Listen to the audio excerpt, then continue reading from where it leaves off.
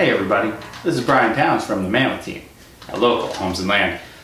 We do a lot of houses, do a lot of painting, do a lot of things. We flip houses, buy, sell houses, all kinds of great stuff.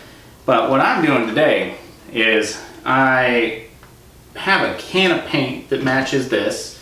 I've painted all of this, so this is kind of an after the fact painting tutorial about pure vanilla extract added into the paint.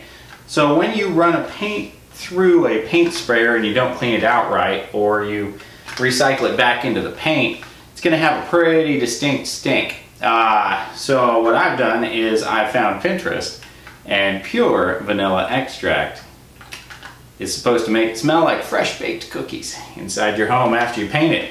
So I put a good dose of pure vanilla extract, McCormick's, right in this paint. Mix it up real good, gave it a quick whiff, and I discovered that it smells like paint. And now that I've painted everything, we've let it dry a little bit in some areas, and it smells like paint. Bad, like butt.